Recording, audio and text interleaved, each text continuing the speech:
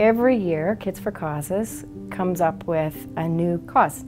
It's usually based on students' perceptions of what's going on in the world and things that motivate them.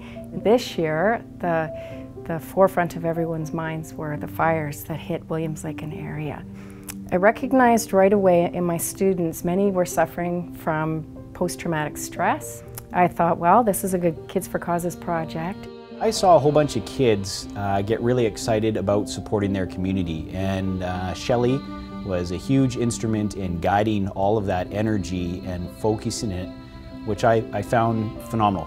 The public response was amazing, and I had so many people who came through that had tears in their eyes saying, we didn't know kids cared that much. Possibilities for how we can help each other and empower each other through a variety of situations are endless.